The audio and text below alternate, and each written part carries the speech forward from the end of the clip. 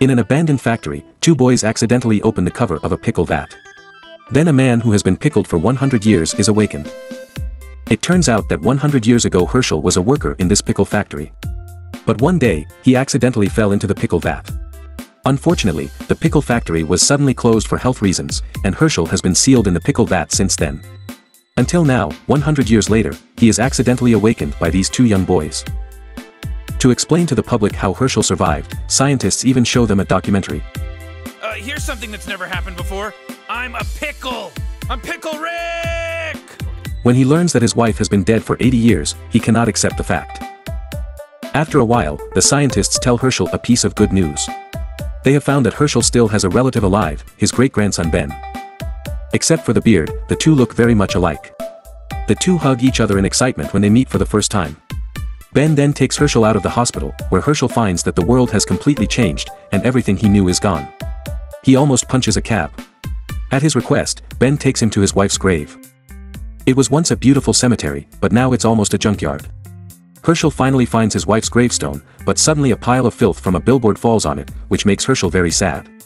He asks Ben to join him in praying for the family. Just then, some workers come over to replace the ad.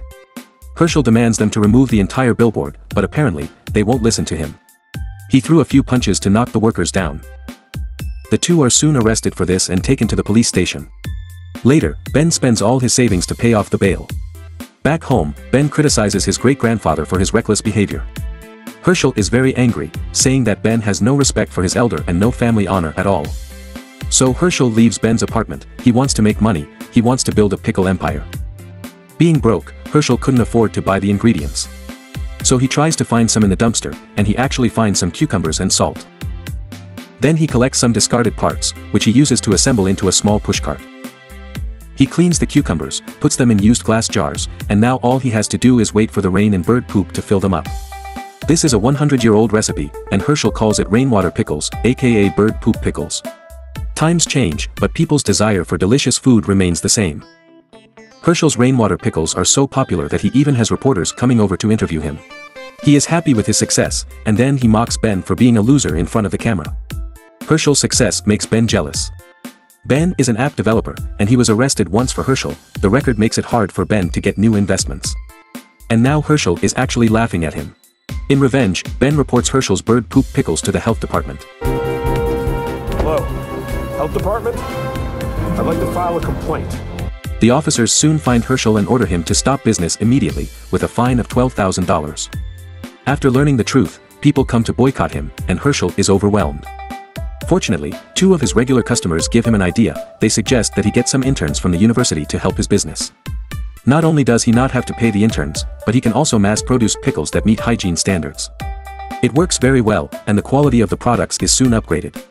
Tens of thousands of pickles are reintroduced to the market, and with the help of the interns, the pickles are quickly sold out. Herschel makes a fortune, and he immediately buys the billboard next to his wife's grave and takes it down, defending the family's dignity. Later, many investors approach Herschel. They are willing to invest millions of dollars to help him build a pickle empire. Seeing that Herschel has become a famous entrepreneur, Ben gets even more jealous. On this day, Herschel comes to Ben's apartment and brags to Ben about his success. Ben takes the opportunity to recommend Twitter to Herschel, saying that he should use Twitter to get followers so that he can better promote his pickles.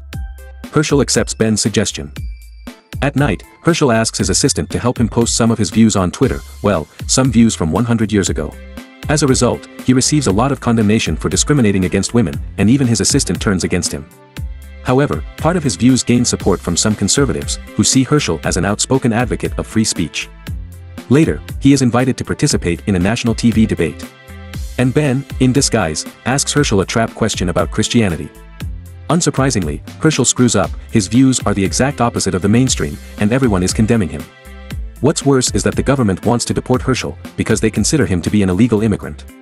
Herschel flees to Ben's apartment and asks Ben to help him escape to Canada, and Ben agrees. Just as they are about to cross the borderline, Ben confesses his mistakes to Herschel. After Herschel learns that Ben has been setting him up, he knocks Ben down. Just then, the border guards happen to pass by. Herschel hurriedly shaves his beard, puts on Ben's clothes, and fools the border guards. Then Herschel returns to New York and continues to pose as Ben. Ben, on the other hand, is arrested. Since all of Ben's belongings were taken away, he could not prove himself.